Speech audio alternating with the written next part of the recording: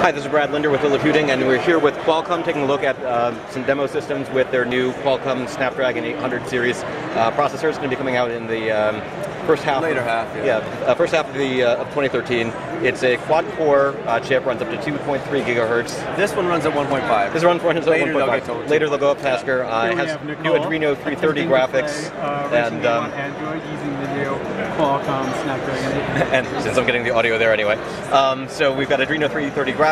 It offers a performance boost on the graphics side. We've got a boost on the CPU side.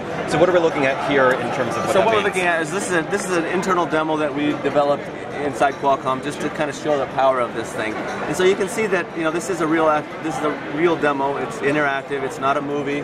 It's running at 30 frames a second in HD.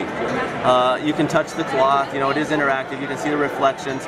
And what we're doing is we're showing a load balance. So if I turn on the core usage, you can see that the cores are being used to do the cloth and the water, and the GPU is being used to render everything. We got real-time reflections, we got depth of field effects, we got bloom effects, we got all the bells and whistles. And we got particle systems. Let me just turn that off to get it out of the way. We've got kind of some canned demos that we can do. So if I click this button, it causes the dragon to come down. This is where he's going to roar, and we've got audio on the DSP. We've got positional audio. We've got surround sound, that kind of thing. It's all in there.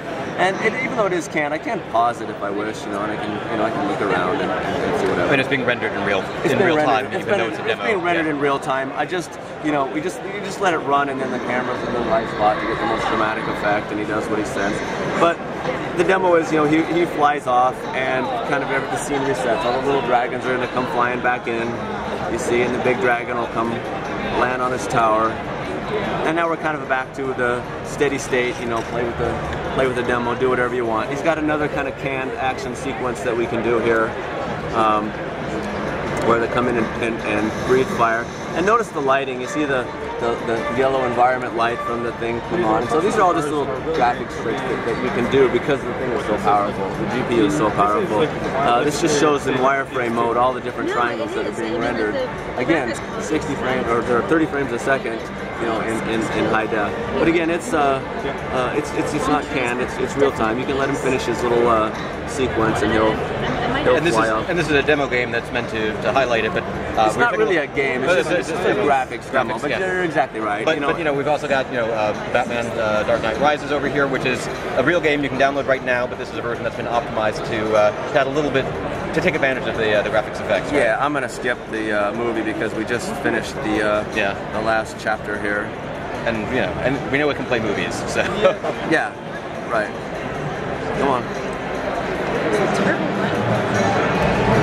What we're looking at here, I mean, these are prototype tablets, right? These aren't actual. Yes, what these are the same chip that's going to go in commercial devices, but the commercial devices aren't ready. So Qualcomm makes these. They're called development kits, and we can hand these out, and then they can do their work on them and be ready when the chip actually. That's what we're watching here. I guess is Batman getting his butt kicked. Yeah, because I'm not paying attention, but it's you can see him. I'm not very good at this game. That's fine, but.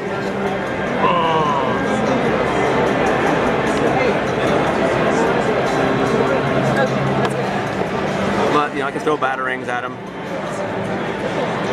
He can move around. He can jump off stuff. It's the standard dual joystick, where this one's look and one's move around. So it's standard, and then when special event buttons come up, you would pop on them.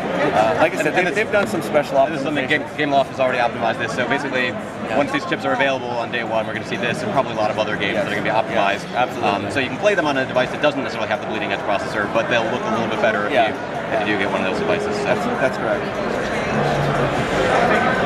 Racing game over here as well. Yeah, and then that's the other GameLoft game, Asphalt 7. Asphalt 7. And our chips also support Bluetooth devices. So this is actually a Bluetooth controller. The little USB Bluetooth is in the back, stuck in the base. Just because this particular device doesn't have the jack. But yeah, that's just a standard off-the-shelf Logitech controller. We don't want to push in that. Any Bluetooth controller would work.